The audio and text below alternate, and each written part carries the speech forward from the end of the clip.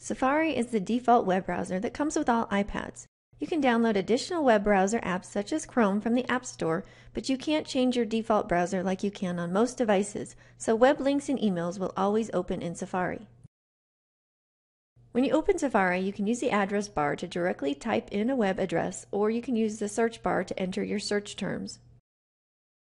To open a new tab in Safari, use the plus icon to the right of all open tabs. Tap the X to close a tab. When you are on a page with a text article, the Reader button often appears.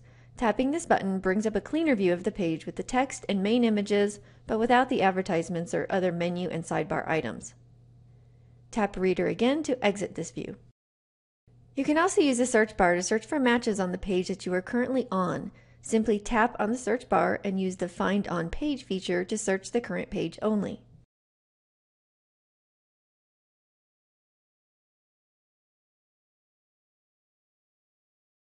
To bookmark a page in Safari, tap the forward arrow icon and choose Bookmark.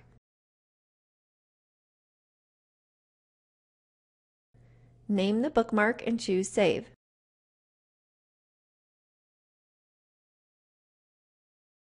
Tapping this forward arrow icon also allows you to email or print the article along with various other options. One of these options is to add the link to the website to your iPad's home screen. This is a great time saver for frequently used web pages. For example, even though Schoology has a downloadable app, students often use a web browser to access content more successfully, so it's a great idea to add a shortcut to the Schoology login page to your iPad's home screen.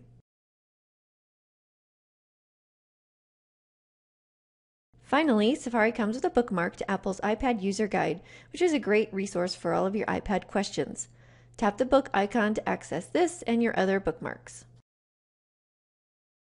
Browser apps allow you to access the web on your iPad, and it's a good idea to have at least 2 browsers on your iPad, just as you should on your laptop as a first line of troubleshooting, since different web tools behave differently in different browsers.